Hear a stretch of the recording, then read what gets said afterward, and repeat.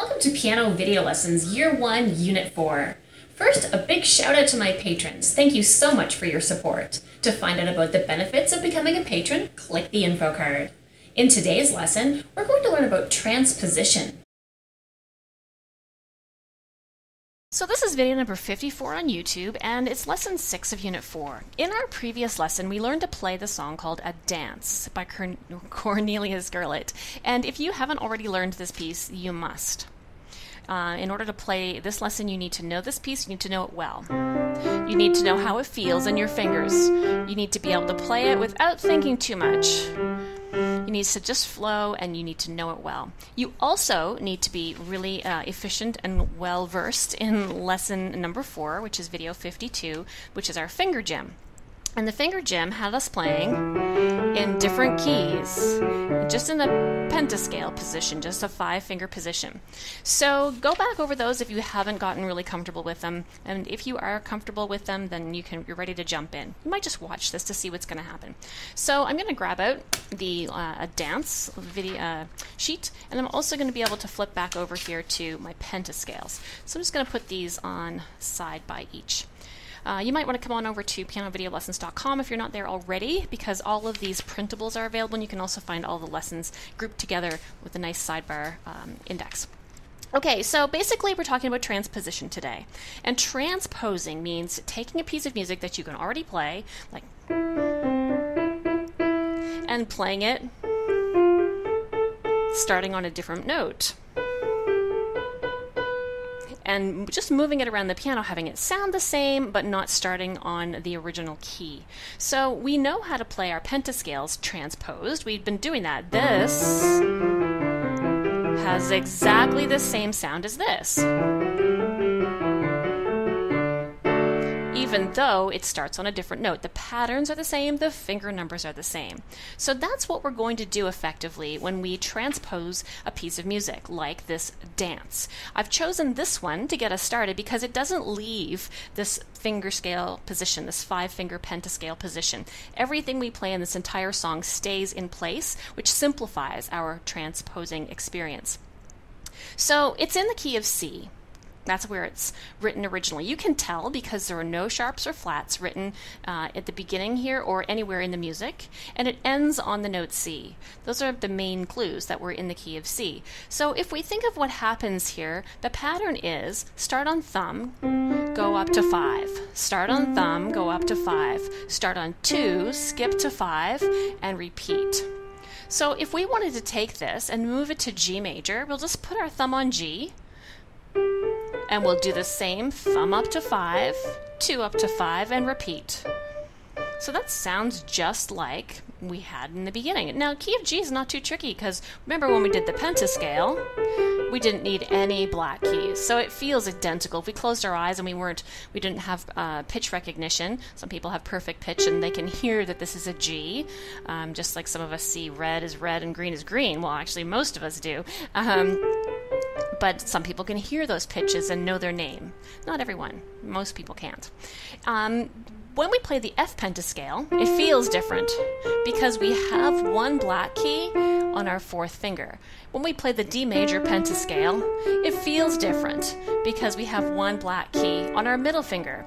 I'm going to choose D major as the example today for transposing the dance. And I'm going to play this in the key of D major. Mostly, this one's a little bit easier than F because finger 3 has an easier time resting itself on a black key because it's a bit longer. Most people anyway. Finger 4 on a black key. Some beginners have the tendency to do strange things with their wrists and make it feel awkward. Really, you just need to move into those black keys and play in here, because you can play these keys anywhere at all on the piano. You don't have to stick back here to play. Most of us tend to just do it to stay away from the black keys, but once you're playing on black keys, you've got all this area to move your hand in.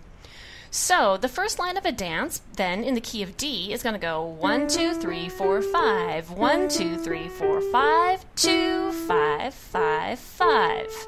So that's easy enough, but don't think of C here. Don't think C, D, E, F, G, because wow, you look down, you're like, oh, I'm not on C, I'm on D. This is strange. It's okay. It's okay. Now we're on line 2. It's 1, 2, 3, 4, 5. 1, 2, 3, 4, 5. 2, 5, 5. Back to 1. All right, so if this isn't comfortable with you already, then you should go back and play the entire thing just in the key of C, where the fingerings make sense, and start to think more about which fingers you're playing.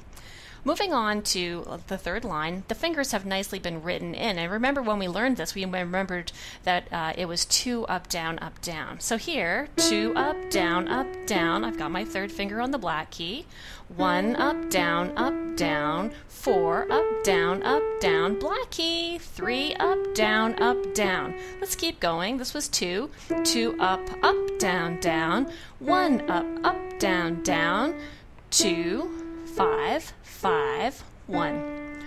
All right, so thinking about finger numbers is the secret, or interval distances really, thinking about how far apart the notes are, is the secret to playing in a different key or transposing the music at sight. If you want to try this, and you should, you need to start off with the easiest one, which is G major, because if you don't look at your hand and you just look at the music, you can't really feel the difference. You can't at all feel the difference. Then once you've accomplished playing it in one of the keys, try another one. So let's now try F major. We're going to have 1, 2, 3, 4, 5. 1, 2, 3, 4, 5. 2, 5, 5, 5. Next line. 1, 2, 3, 4, 5. 1, 2, 3, 4, 5. 2, 5, 5, 1. Next line. 2, 3, 2, 3, 2. 1, 2, 1, 2, 1. 4, 5, 4, 5, 4. 3, 4, 3, 4, 3. Next line. 2, 3, 4, 3, 2. 1, 2, 3, 2, 1. 2, 5, 5, 1.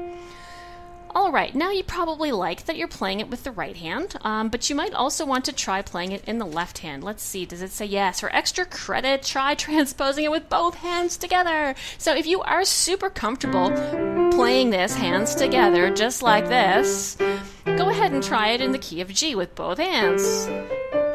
Don't look at your fingers because they're on the wrong notes, but it feels the same. Now just try it in the key of D.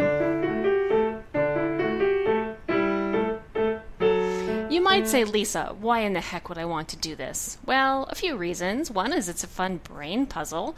Another is that if you're playing this with another instrument, like a guitar or a tuba, and they need you to play it in a different key so that they can match pitch more easily, you're able to do it. Or if you had a piece of music that someone was singing and the key you were in was unreachable for them, either too high or too low, then you could adjust your key so that they could sing with you more comfortably.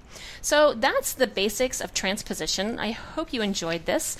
It's something interesting. We are going to look at it a bit more at a later time, but for now, that's just going to get your feet wet. The next lesson is going to be short and sweet. We're just going to review harmonic and melodic intervals to remind us what those look like and feel like, which will also help with your future transposition efforts. So if this was tricky and you didn't quite get it, maybe it'll gel a bit better after the next lesson. All right, so please click like if you liked this and it was helpful, and subscribe for more piano video lessons. You might also want to check out some Christmas chording videos that have come up here in November and December, and find me on Patreon. Thanks for watching.